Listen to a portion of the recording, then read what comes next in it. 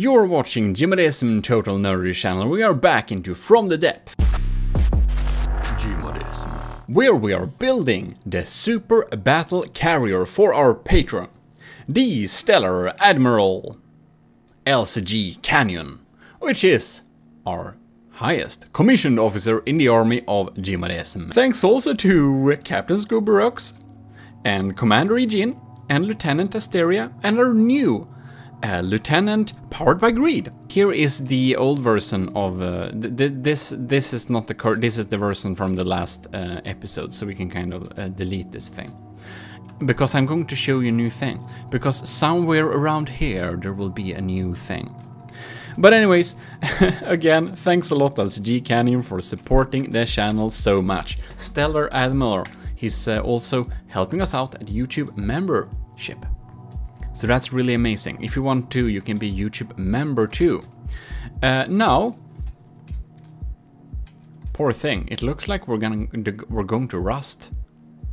Kind of cool swimming animation though, I didn't realize that. Ooh, and what do we have here?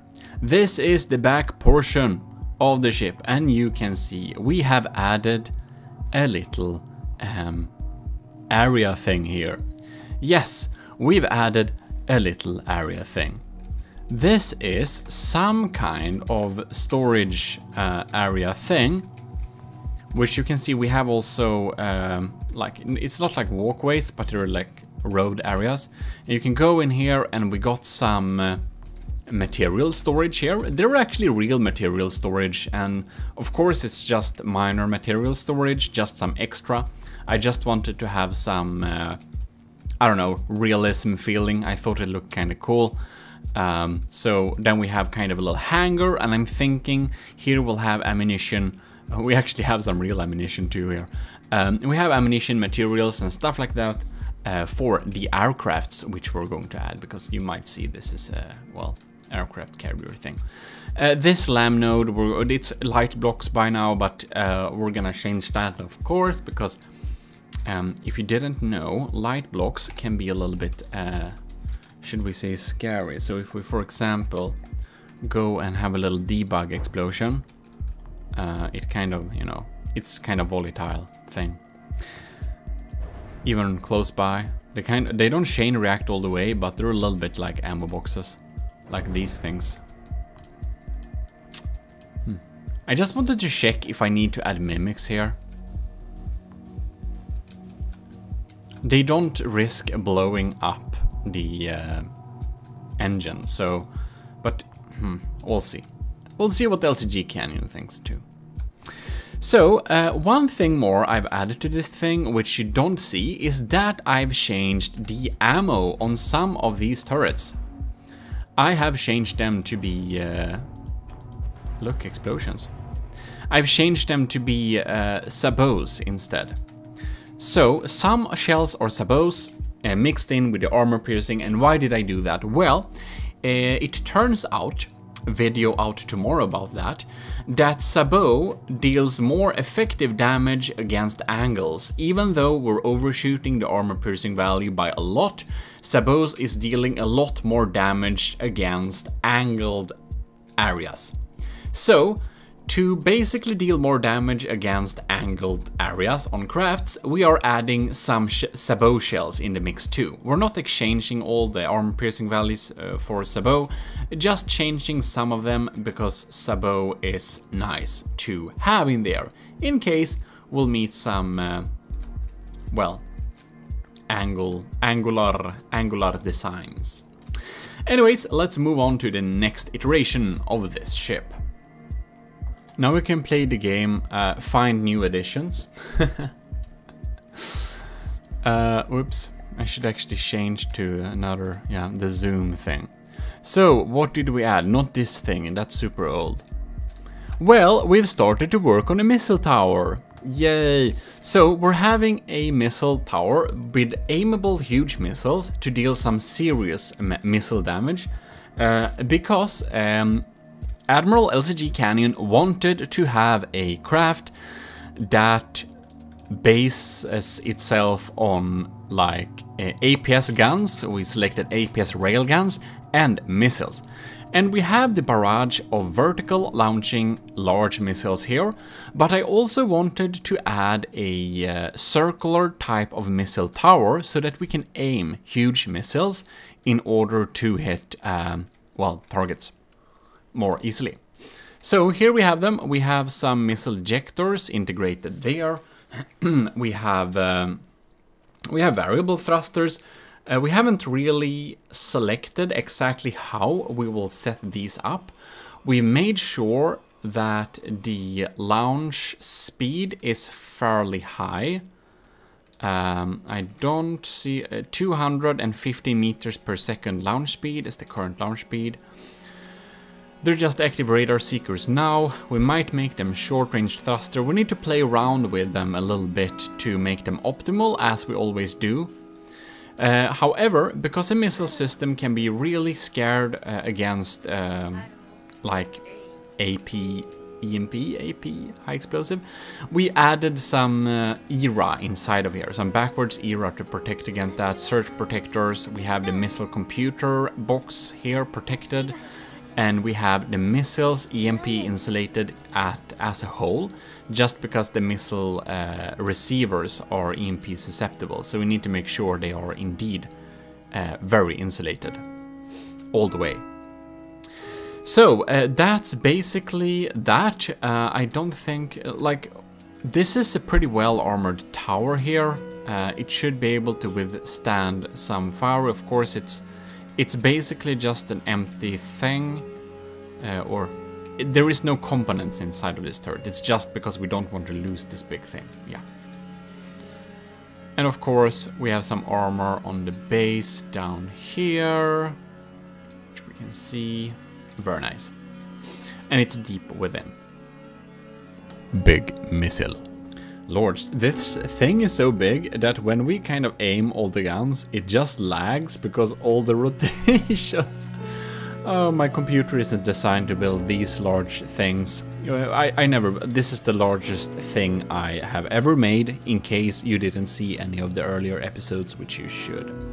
So here is the missile thing. You can see it's actually EMP insulated. We just have some heavy armor in front of it to kind of protect it a little bit better. And integrated surge protectors in case someone hits that piece. But this is kind of the shape of the missile tower, which I'm kind of happy about now.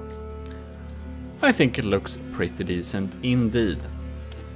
I will add some more things on top of this missile tower, but it's basically firing 3 huge missiles and they deal loads of damage. I'm just wondering, I will need to check the like speed of the missiles, because I'm thinking that perhaps they're actually better with a short-range thruster. Maybe we could make it deal some like ridiculous thump damage, would be kind of fun. Otherwise we'll have them shape charges like these. These are shape charge frag, really efficient, but also kind of we want to have a plethora of ways to deal damage, so we might want to switch it up a little bit by making these thumpers and see what results we'll get. Starting to look pretty cozy in here, isn't it? I think so, at least. Maybe my version of cozy is weird. But here we can see I've added a nice little top to this structure.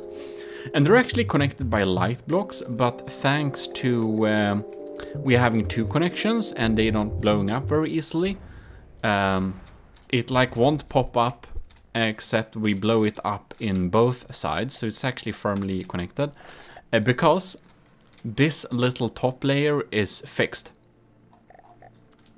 And I think it works pretty well.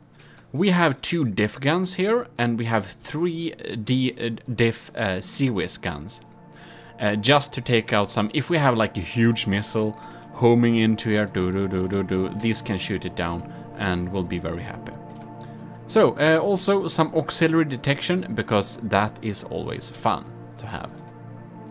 Yes. I don't know, hopefully LCG Canyon will be happy with the design so far. I will, however, say that I'm pretty happy with my design. This is definitely one of the cooler looking ships I've made so far, according to me. Take that at face value. I don't know. Take it as you want. At least I'm a little bit happy. I'm not sure, did we have this EMP node before? Or is this new? I don't think it's new, but it's cool. So it's like a little bridge. Zoop. And here we have some, yeah, not EMP, what am I saying? That's lambs. Lamb node. Did you see that lamb node? Gmodism, know your English. So today Gmodism isn't very skilled at English, but that's okay. It's okay, I hope. One thing I know for sure, however, is that we will not be building anything block by block this time, because that took forever. In that case, oh, I found a setting where we can speed up the build block by block process a lot, but we can try that maybe. But anyways, what have we... Oh, I also changed my LOD distance, so now it doesn't look weird when we go far away. My FPS suffers a little bit, but my aesthetical eye is very pleased.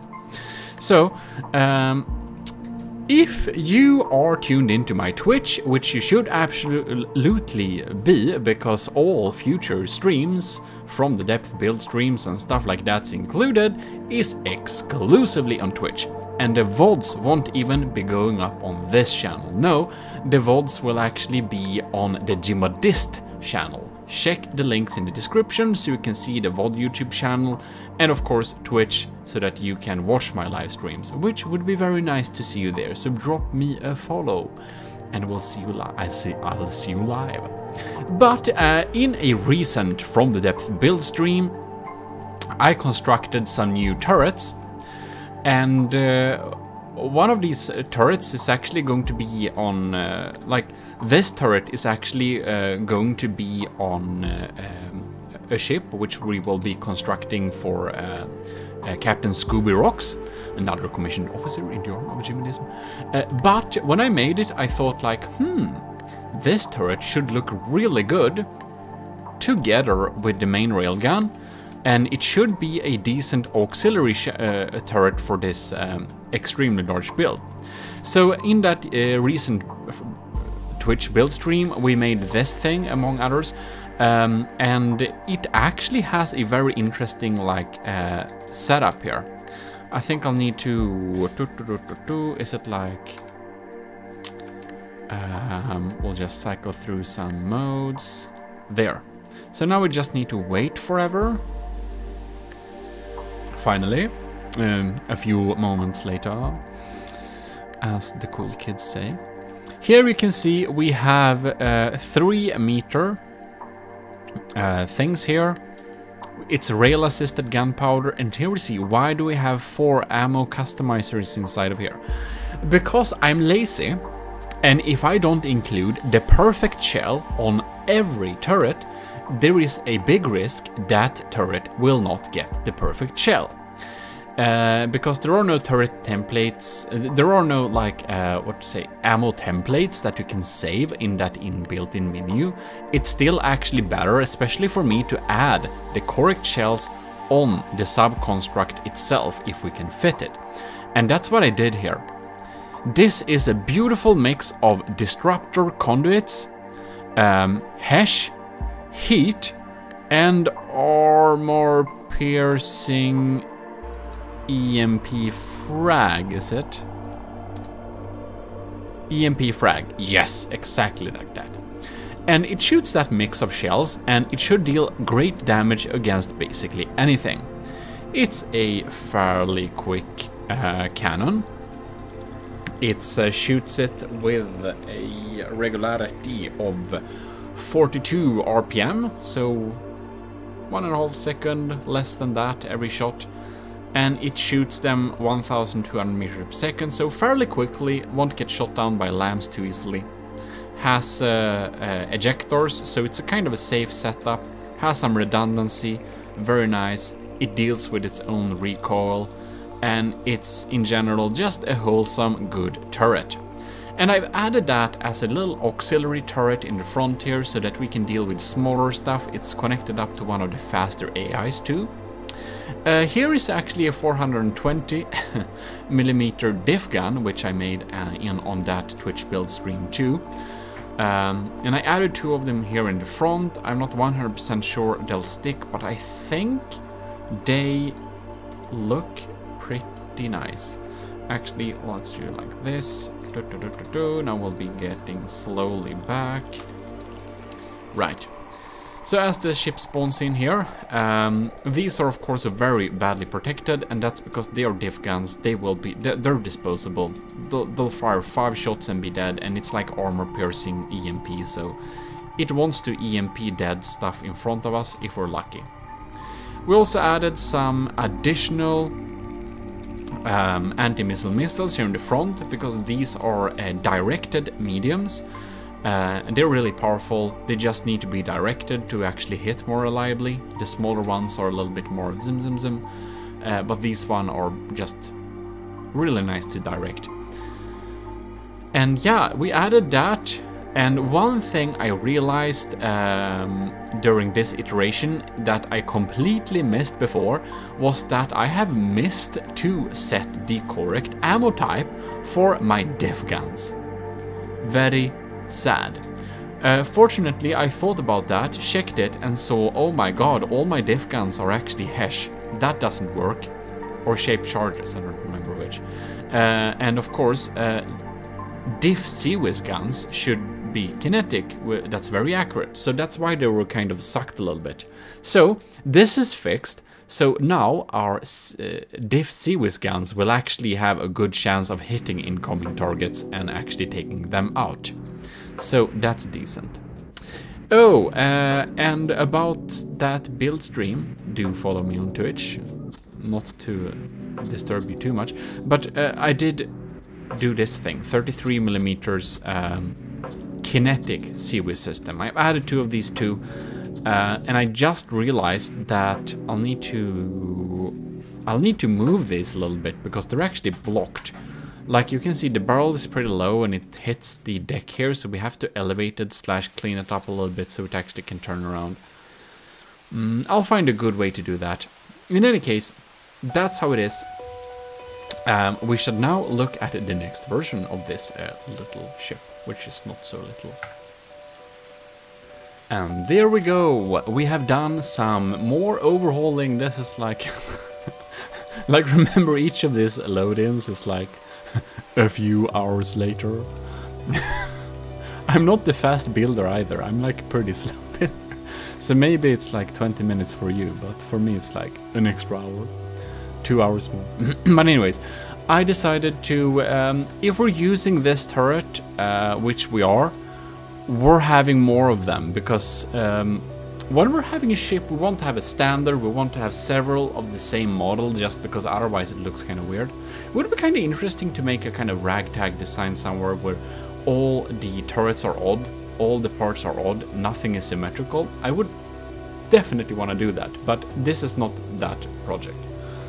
So we added 2 turrets on the side here, and I continued with my like golden connection rods here, and I thought that darn, it would be pretty cool if we made it look like cables. So I hid some cables there, and then I added some cables to this barge. And these are actually hooked up to target with different AIs. Because remember, some of the shells are shield disruptors, so they should be targeting different areas on the ship to basically disrupt the shields, to basically make everything else deal more damage. So these will basically shoot at the enemy and make the well, the big railguns actually go through a little bit more. And these are rail assisted, so they take a little bit from our rail energy pool, but I tested it and it's not enough to cause any type of problem. But I don't know, I think it looks pretty decent so far. One thing I do know is that I'll need to move around these, and one thing I also need is to add more processing power. Yes!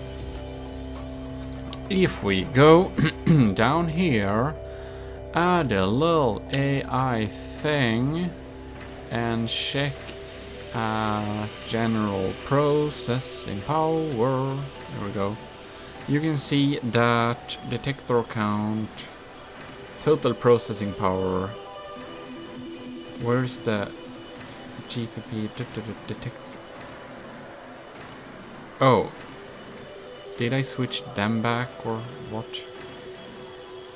These are now shape charges, remote guidance, requires 54 general processing power, so that's a lot. Can you kind of tell me detection GPP? Why doesn't it tell me like the damage processing power? Because is it only the AI or what? And there we see, right, so, oh, it existed and then it disappeared. So it said weapon GPP needed. So it's probably only when they are in the air, but it was basically like a lot of processing power. So we are going to add a couple of processing. We're gonna move these turrets and I'll be right back. And there we should have some 317. What's 300 times 317 times 1000? So we have 31,000 in processing power. So yeah, but that's interesting. It's only visible when we kind of fire the missiles. I paused the game now. You can see it. Detection needed. Like that. It goes. So I just fired my guns and I suppose that. Oh man. Well, we need to check that a little bit again. So basically, can I just add a little thing here? If I just add a little AI connection point connected up to this, does it tell me weapon GPP? It does. Well, that's handy. Okay, and these turrets are also now should be fully functional, turning around and everything like that, set up with a decent ammo type and all. Oh man. Oh man. Okay, but anyways, that's nice. We hidden them in some different areas. One we've hidden in the side here, EMP protected of course. We have some down below. I don't know exactly where I added them. I added them all over the place because of redundancy. So all of them won't be taken out at once, which should be pretty decent for us. So let's just have some fun, spawn a stronghold and see what happens. And stuff is gonna happen pretty quickly. So we actually want to make sure that we are in slow motion, because otherwise I don't think we'll be able to catch what's happening. Here you can see, let's follow one of these shots here to see what's happening. So we have the cram vault incoming. We also need to run this in slow motion, like in general, just because if we don't, we'll just have so bad FPS, it's not even funny. But in slow motion, we can kind of deal with their frame rate.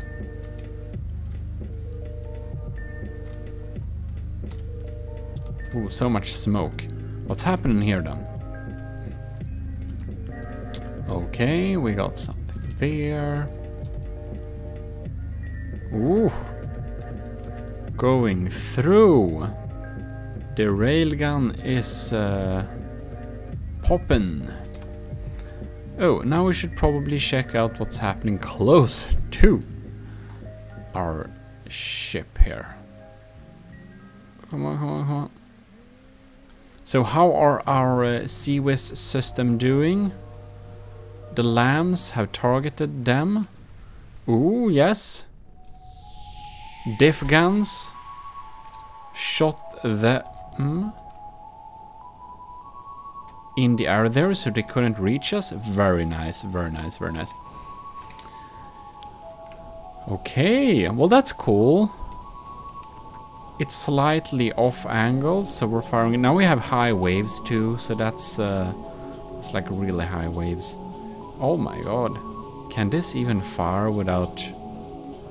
These waves are kind of very high too. I really feel the ammo change made it so we're much more survivable. And there we have large missiles coming in.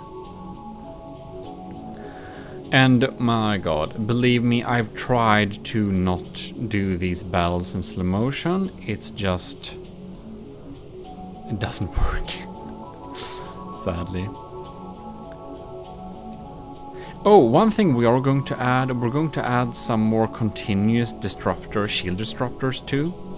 Now, our ship is kind of set up to battle with broadside, like a circle at distance.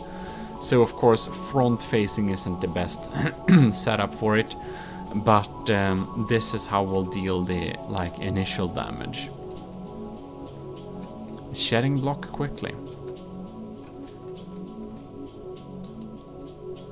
Bouncing off. Well, that's kind of nice.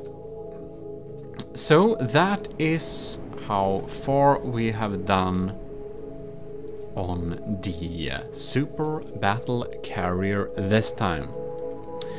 We will be adding some, like, of course, this is a fast fire autocannon, but it's a pretty strong autocannon. Next, I do want to add a kind of more sandblaster design as a little auxiliary turret. That will just be a smaller turret just firing at a very high fire rate and a lot of disruptors, shield disruptors and stuff like that. And of course we're going to have more towers, like a main tower with a bridge. We might also add another missile tower, but we'll do that only when we have set up this missile tower to be like really effective. And this is outside the angle. And oh, I want to see, like, our missiles aren't optimized at all, so I'm not sure how high hit rate they even have. Now we have added the detectors. So before... oh, nice! Bam, ba-dam, ba-dam. Most of them kind of missed, but it looked cool. Yeah, so before we had some troubles with the missiles just because we didn't have enough processing power to actually, like, hit stuff. But it seems that some of the missiles are still off. The main vertical missile is, of course, this is the real killer. My man. Frag and heat damage. I don't think there is much that can stand against this type of swarm. Darn it. Damage. Wasted damage. They can be tricked if they were to be radar, but if they were to be radar, they would do a natural spread. So I don't know which is best. But of course, they have the potential of just instantly killing this thing very well. Here is the third missile, and it popped the water. Yeah, I need to fix these missiles a little bit. They have a problem of dipping into the water. And I don't need if I need to do some breadboard stuff to actually make them never go into the water. So that's a little bit mysterious for me. One thing that we want to add is add better torpedo defenses. We do have torpedo defenses, of course. These things fire against the torpedoes, as well as the decoys are actually launching anti-torpedoes, which are over here. But they are not actually enough to take out all these incoming ones, because this is like real strong stuff.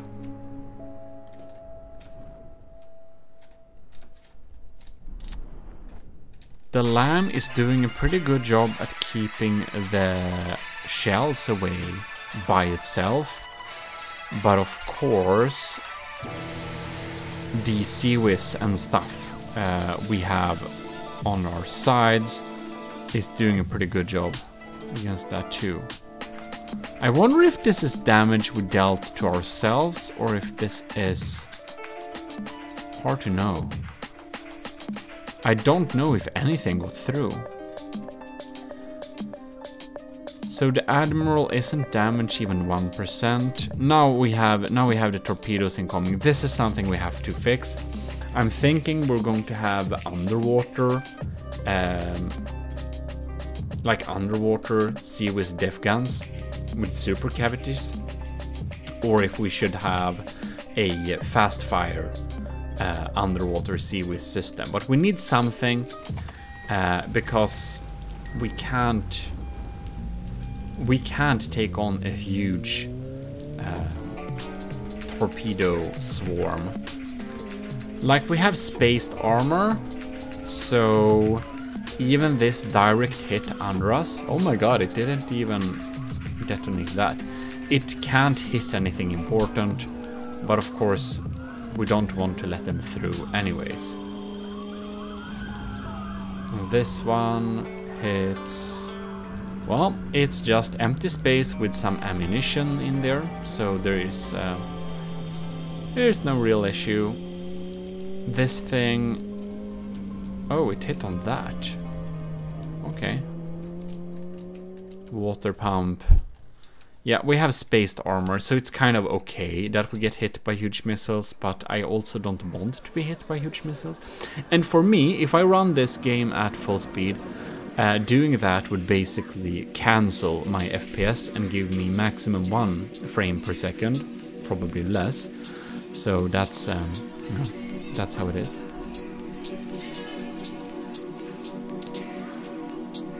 Alright. This thing is starting to look pretty sad, yes. I can actually like...